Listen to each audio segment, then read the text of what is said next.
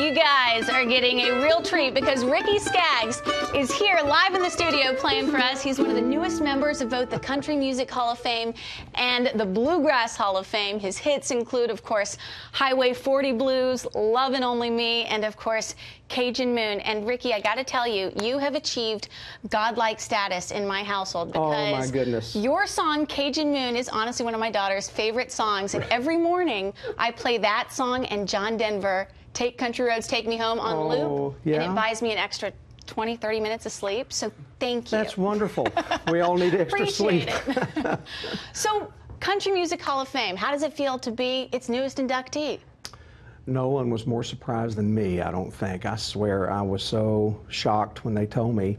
I don't think anyone ever really comes to Nashville to get into the country music business thinking that, hey, this is going to be my goal, is to be in the Country Music Hall of Fame. It's such a small list of people, you know, and so it's really amazing that they brought me in. So I'm really thrilled. And when you look, you're also inducted into the Bluegrass Hall of Fame, and when you look back at your career, you've been able to move through so many different genres of music.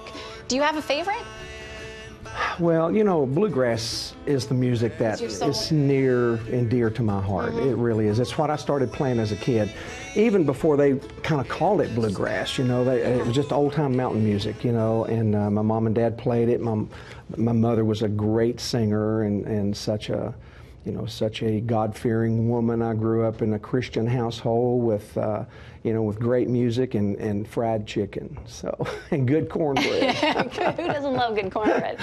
Ricky, you're playing 2 sold-out shows last night and tonight in Alexandria, and I understand you had some pretty high-profile VIPs watching. You mind spilling the beans? Well, Justice Scalia used to come and see us every time we were at the Birchmere. Justice Scalia was a big fan of yours? Yes, he was. He loved bluegrass and opera. That was his 2 favorite kinds of music, and it was just like the farthest end of the spectrum. But he loved it, and some of the kids came out last night. John came out, and one of the grandsons, Joe, came out last night, and so. We always try to see them when we come up to town. Maureen is a precious saint. We love her.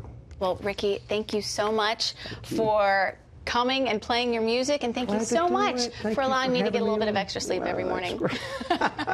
That's great. Anything we can do to help with that. Thank you so much. Yeah.